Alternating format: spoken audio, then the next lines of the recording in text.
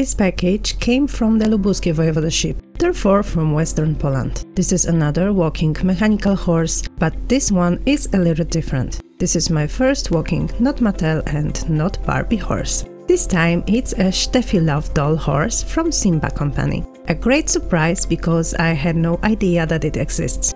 This video is going to be a bit long, but it's a unique horse. Here it is. At this stage I did not know what gender it would be. The tail, as seen, is in a residual disintegrating state. The equipment includes a saddle and a bridle.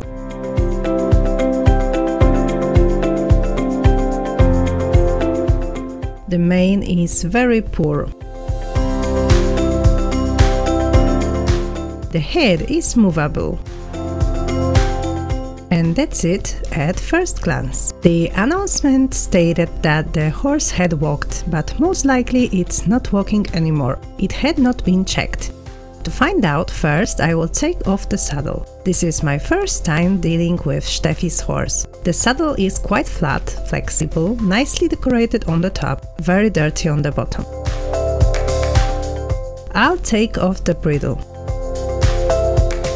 Well, it cannot be unfastened and I don't want to destroy it. Steffi's horses have strange bridles. Usually the reins are fastened over the noseband. Here it looks as they were fastened below, and you can see that the places where the reins were attached are torn off. So actually we have a halter now, not a bridle. On the battery flap there is only the inscription Simba made in China, and that we need 4 AA batteries to revive the horse. I have new batteries here. To insert them I have to unscrew the screw that secures the flap. Oh, how nice! There is a ribbon to pull the battery out. Inside there is a mess of dirt in the form of rusty dust. The contacts show that batteries spilled in the past. For now I won't worry about dirt. I just want to see if it's actually dead. Putting the batteries in isn't easy. When I turn it on, it works. But the head does not move.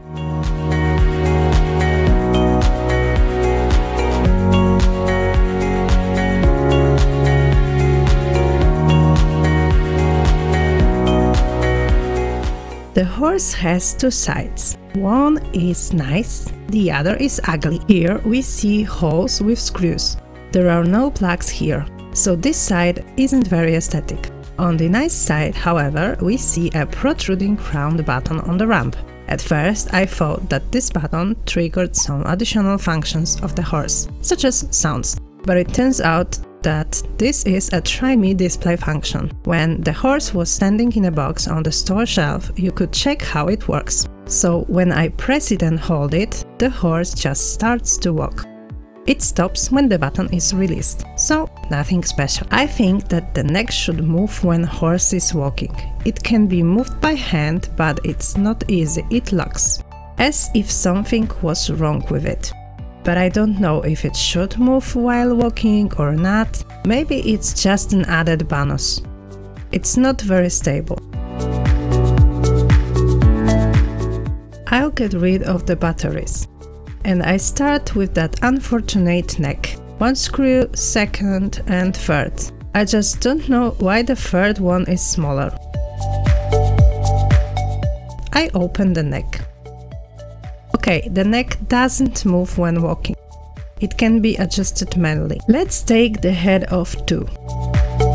Now I open the neck.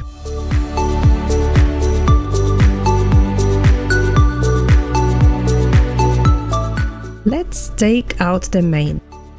This mane is miserable. I will not disassemble the legs, I just tighten the loosened screws. I haven't taken off the high stepper's legs yet, so I don't know what awaits me.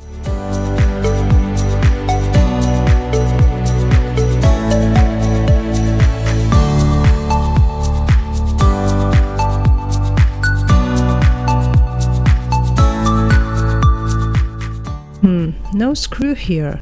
There is a pin on which the leg is held, but instead of a screw it is secured with a Zegger ring. It's this horseshoe-shaped little thing. After removing the leg, I can see that this type is more complicated than the Barbie sprint, that horse which I previously disassembled. My wavy. Now it's time for the body.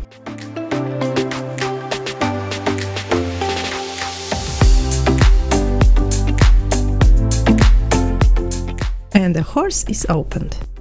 Here is this strap attached that helps to easily remove batteries.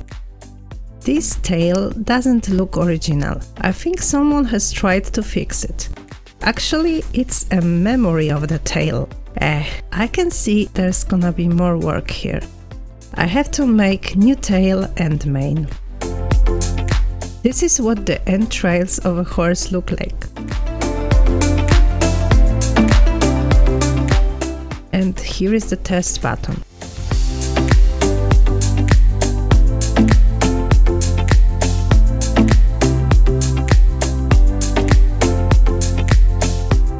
Finally, it's time to wash.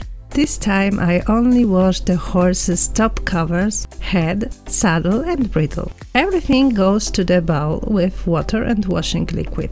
I am removing coarse dirt with a brush.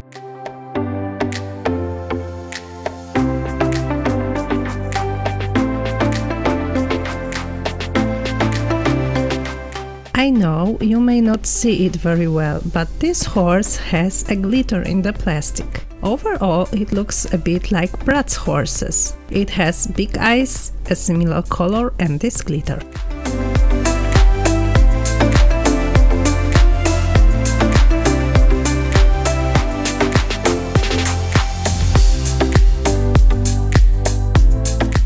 The washed parts of the horse are drying and I am cleaning that battery case. While washing, I got the idea that a horse doesn't have to have black hair. And I am glad I came up with it, because I save black hair for other horses. One part of the hip is slightly broken. To fix it, I have to remove this leg and unscrew it.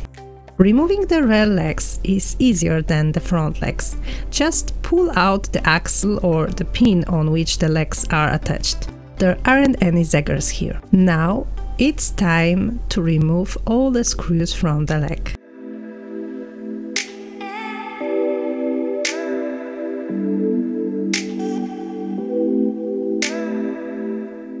Something like that jumped out of it. I'll take care of it during the assembly. Here we have a glitch. The crack made this part bend easily. I will fix it with a super glue.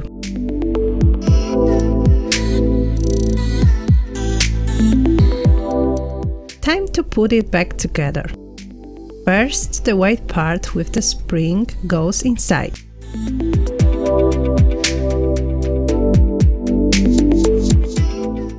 Now the screws.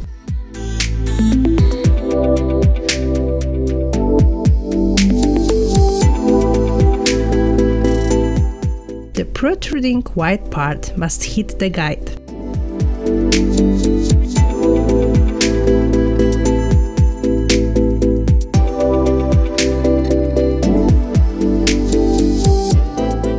And this metal pin has to go through both hip joints and lock the legs in a place. On the one end, it is limited by a wider tip, so I push it all the way in, helping myself with a screwdriver. In the videos about Wavy and Lucy, I showed how you can make a mane without opening the horse. This time we have an open horse. I have an old mane here, the base of which I put on a piece of a clear plastic. I traced the shape of the old base and cut it out. The plastic comes from some kind of packaging. I put a new base on the pins in the neck and mark places where the holes should be. First, the ones on the sides. Using an office punch, I cut holes in the marked places.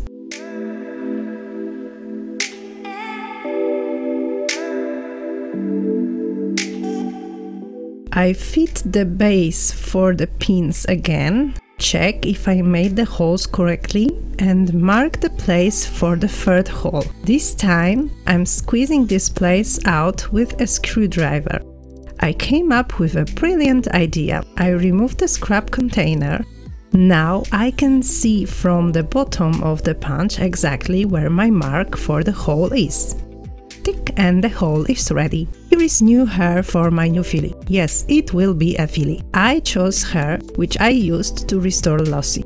So here we have strawberry brown henlon. The hair is washed, a bit trimmed because it got tangled. Additionally, I treated it with a hair crimper to smooth them. I almost burned my hands, by the way.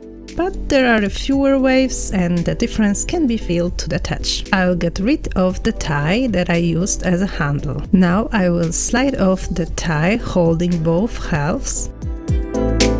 I move the center tie to the side. I am cutting her in half. I put the tied part aside. I fold the loose part in half. I divide it in the proportion of 1/3 and 2/3. I put the thinner strand aside. I tie the thicker one in the middle. I tighten the tie tightly. It will be a new tail. I trim the ends so that it don't get tangled. I'm starting to put the horse back together. I trim the protruding end of the tail tie. I put on a security tie. I squeeze it a little so that I can separate both sides of the band at the top. I put it on the target bar or a pin. I tighten the security tie and pull it towards the bar.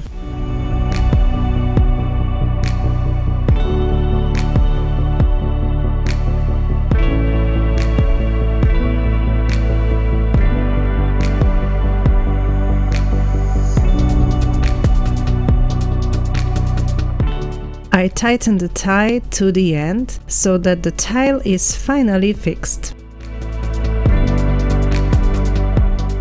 I cut off the end of the tie. Time to fit the inside of the horse into its place.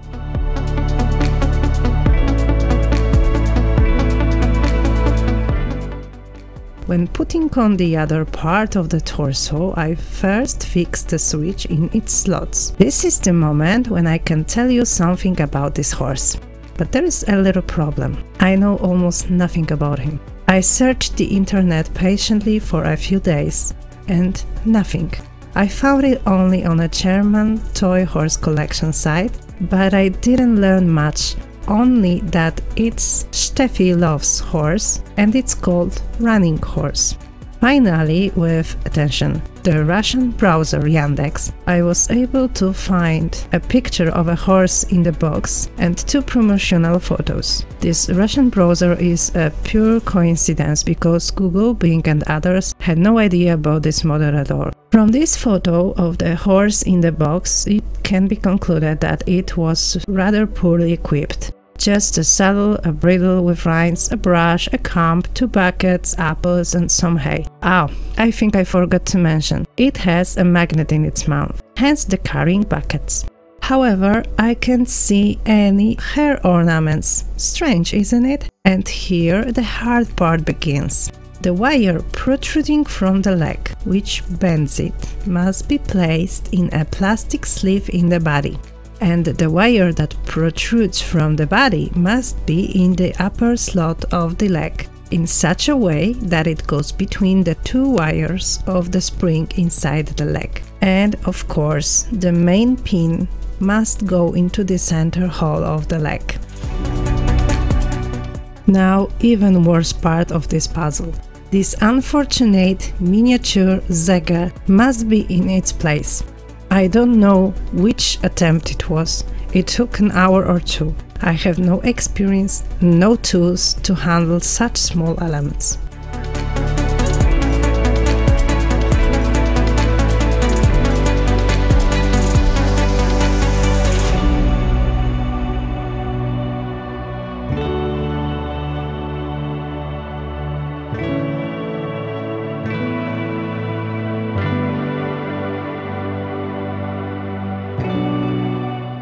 And the second leg.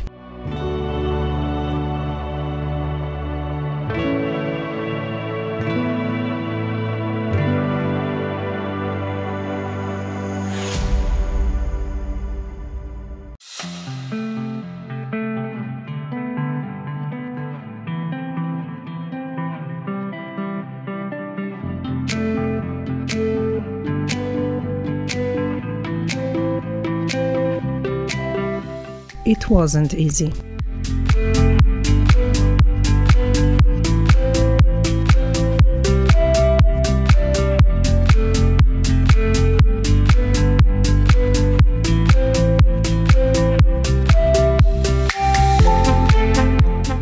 The base is ready. Now it's time for the hair. From the strand I put aside from the tail section, I began to separate the strands, as with the baseless mane. In this case, it would be better if the strands were a bit finer.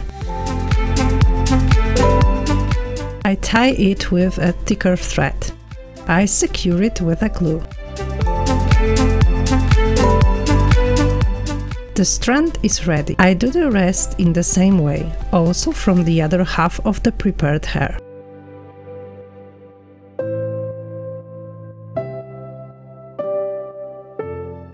All hair is transformed into strands. Time to install them in the base. Using a large pin, I make holes in which I will install the prepared strands of hair.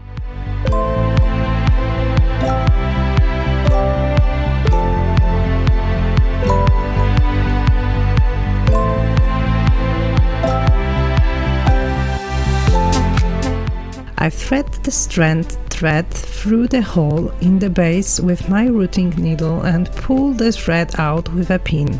I tie the strand to the base.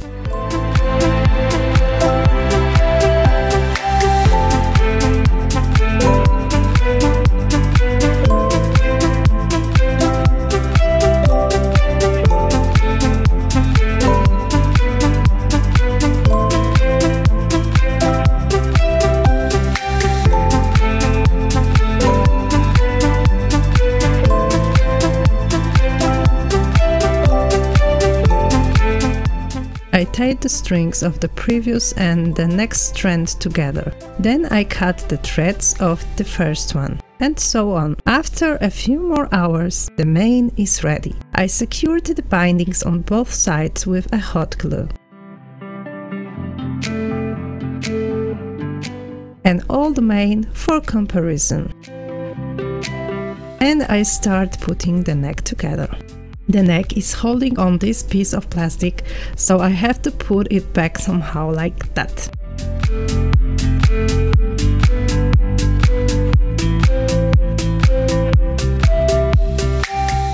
The last 3 screws.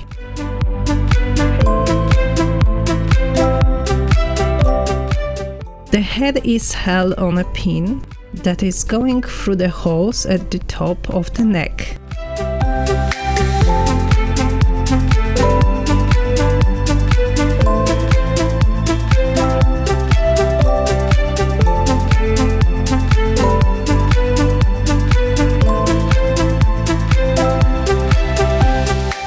And here we are, Stefani is ready! All that is left to do is to style the mane and tail, trim the fringe and dress it again.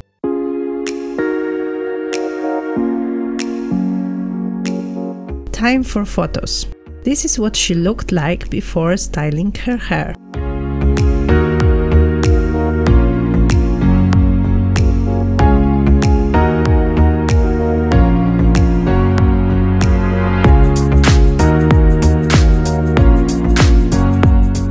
Here the hair is styled, but not yet trimmed.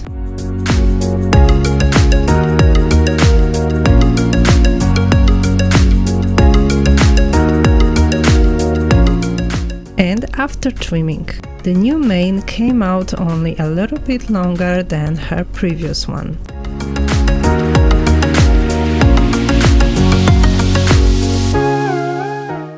I made a new bridle, reins, and a saddle pad, matching the blue color to her big eyes.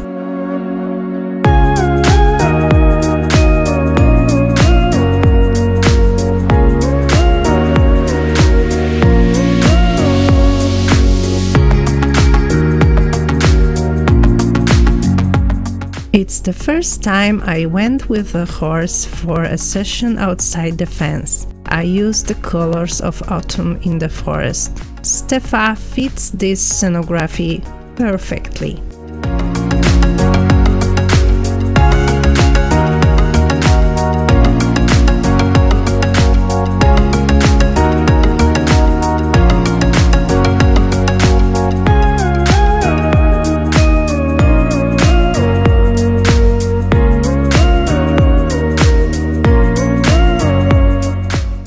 was still something missing in the hair, so I made some bows for her.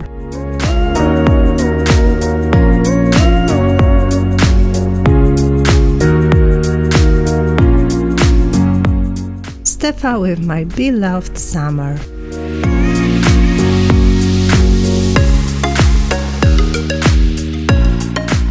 Let's recall what she looked like before. I really did not think it would be such a huge amount of work. Finally, I must add that there is no sample of her walking skills, as her front legs are still folding up and she is landing on her face. To those who have reached this point, thank you very much for watching.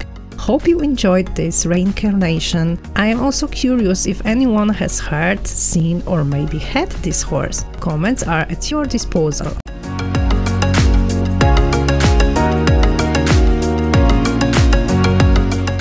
Remember about my blog, it's for those who like to read. I am also on Instagram, for those who prefer photos. More interesting states will appear soon.